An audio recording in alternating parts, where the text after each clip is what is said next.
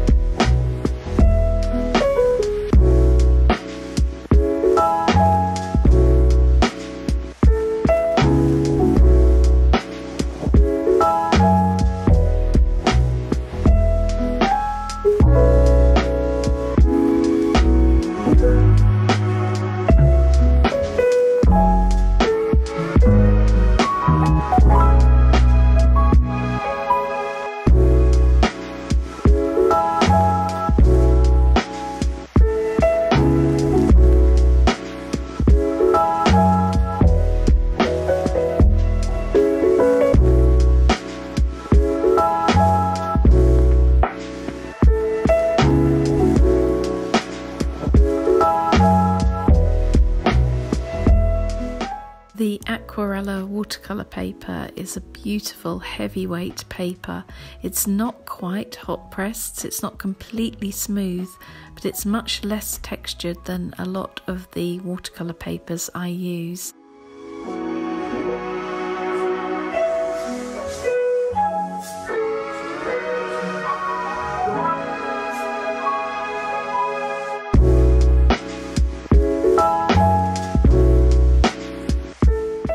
I used the Aquarella paper for the colour swatches, and I love the way the paint feels on the paper. I think this is something I'm going to be using a lot more in my work from now on, and I know that Choosing Keeping do a larger size of watercolour pad, so that's something I may get in the future.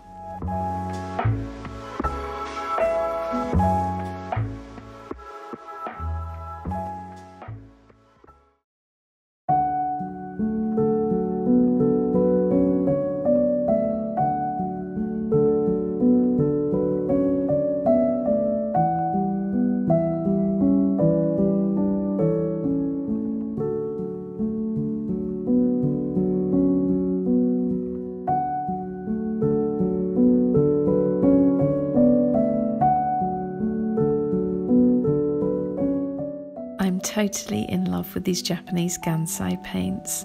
I hope I'm pronouncing that correctly, by the way. I'd never used them before, and since opening the package a few weeks ago, I've used them so often and they're becoming one of my go-to paints. So this week I decided that I would order the other two sets, the 1970s and 1980s retro watercolour sets. So I'll be making another video when those arrive. The paints have a lovely consistency and the colours are so vibrant. I love the way that you can water them down and they become more like a traditional watercolour, so they become more transparent, or you can use them with less water and they become more opaque like gouache.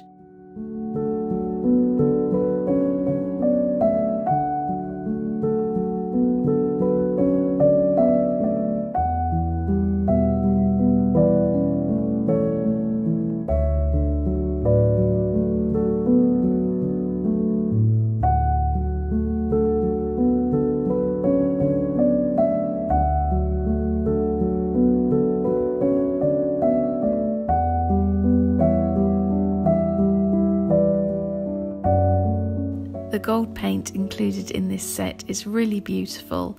It's quite matte, so it just has a gentle sheen rather than being very shiny, which I really liked and I think suits my work. I'm going to be showing you how I use it, or one way I use it, later on in this video when I work on a painting.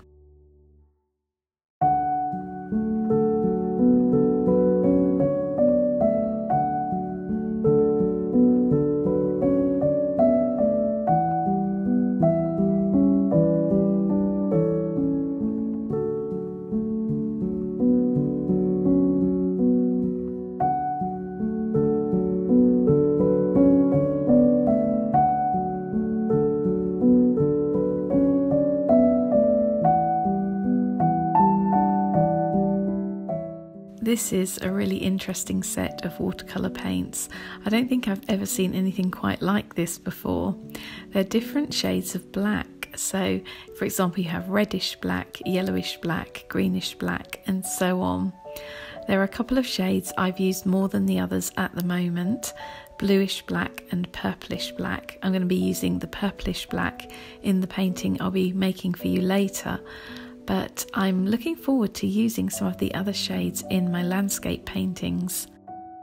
These are also the same consistency as the previous set of paints, so you can either use them thinly in translucent washes, or you could layer them for a bolder and more opaque effect.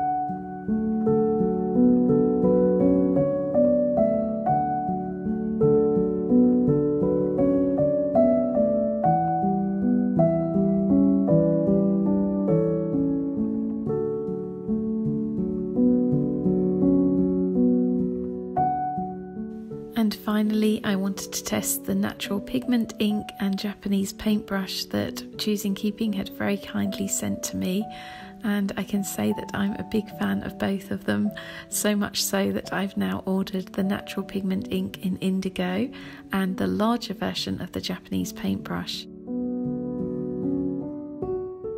I love the subtle, gentle colours of these inks.